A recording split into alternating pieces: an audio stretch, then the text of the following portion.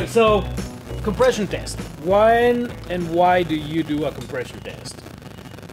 The short answer for that is just because I have a misfire, or I feel like I have lost power, but I still have a spark in both cylinders.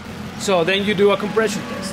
What I recommend doing, remove this front cover and you get access to the fuses. This fuse right here, relays, sorry. The fuses and the relays. This relay right here is for the fuel system outside of the engine, meaning the one out here. The fuel pump out here, or the one that's mounted on the transom of the boat.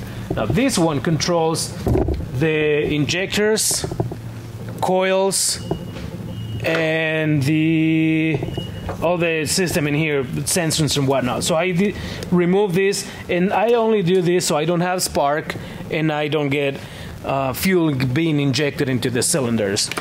You can pull this, the kill cord in the lanyard.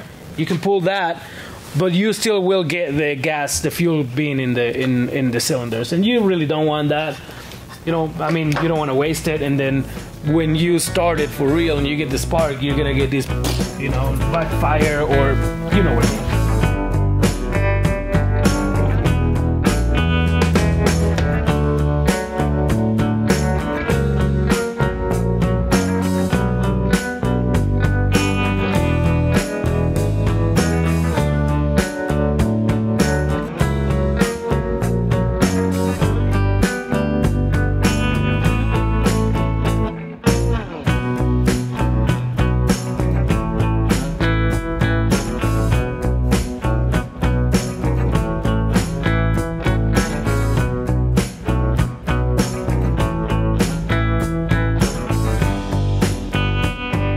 So, you noticed that I don't have the top cover on this engine, and it's not related. This is just because it's one that I've been working on, and I just don't have those top components. But if you had all that stuff, let's pretend that I did, on this particular engine, on an EFI engine, what you want to do is just hold the throttle open. You want to hold the throttle open. Well, actually, on both engines, carbureted and EFI. On the carbureted ones, you can remove the carburetor, and you don't have to hold that thing. When you remove the carburetor, it's because you were cleaning it and whatnot, and then this test only takes a couple of seconds, so you can do it while you're cleaning the carburetor. Okay, like I said, you have the kill cord pulled. You don't no gas going into the cylinders.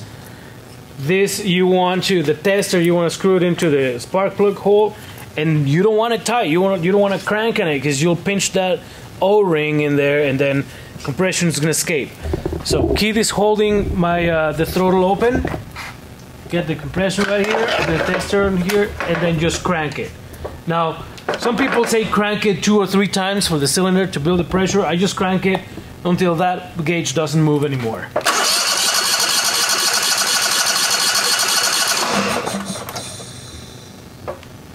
I got 145-ish, 146. That's now, mind you, this is completely stock 40 EFI. It has some hours in it. Okay, so we got 145 on that side. Now we are going to do the other side, and you do want to do both sides, obviously, because you want to compare both sides. If you have 145 and 140 on this side, that's okay.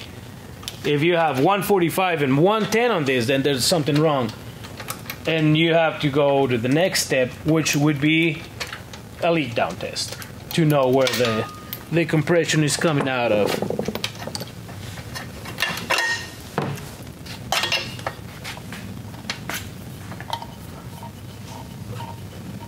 Okay, it gets to the bottom, and then just tighten a little bit.